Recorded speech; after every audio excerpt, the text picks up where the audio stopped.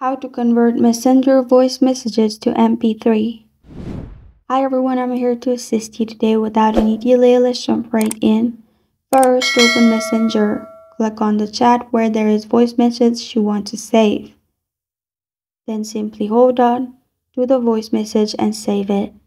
After you have saved voice message, go to Play Store and search for audio converter. You can download any converter. I am downloading this one. Press on install, and after it's installed, open the app and then click on convert file. Then search for the voice message.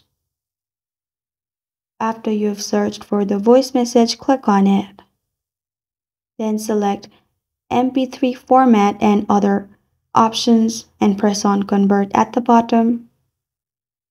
Then press on done at the bottom and your Messenger voice messages will be turned into MP3. This is how to convert Messenger voice messages to MP3.